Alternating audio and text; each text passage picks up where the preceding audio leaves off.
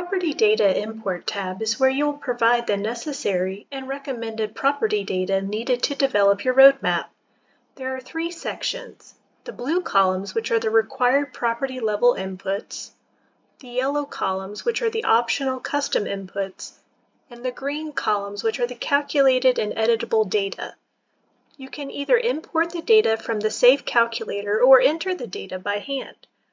Before you begin, you will need to have at least 1 year's worth of actual whole property energy use data or use the calculator to apply an assumed baseline.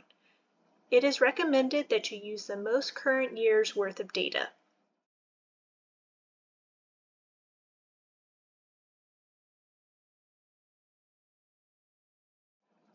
The easiest way to enter the property data is to use the export from the SAHF calculator.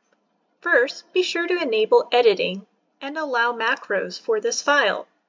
Depending on your security settings, you may need to click the Learn More button for directions on how to enable macros. When both editing and macros are enabled, click the Click here to import SAHF calculator button, select the appropriate file, and let the tool populate all but the last column. This final column is the building type. You will need to select a building type from the drop-down for each property. Note: any data previously entered in the spreadsheet will be overwritten by the imported data. You can also enter the property data by hand. You will notice that once you enter a property name, cells will automatically turn yellow.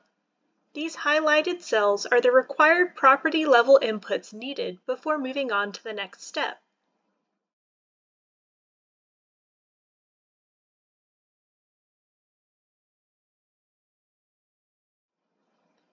While the roadmap will automatically allow you to segment your portfolio into groups by a variety of building features and geography, you can also choose to customize your portfolio segmentation by 3 additional factors. Possible factors could include differentiating properties by age of building, categorizing properties by the resident population types, or differentiating between properties that will have to meet a building performance standard.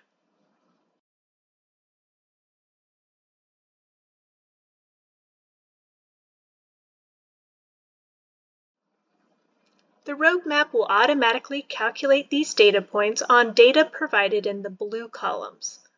We recommend that you review these green columns to ensure that they are correct. If they aren't, you can modify them. All columns feature a drop-down menu that allows you to select an alternate choice.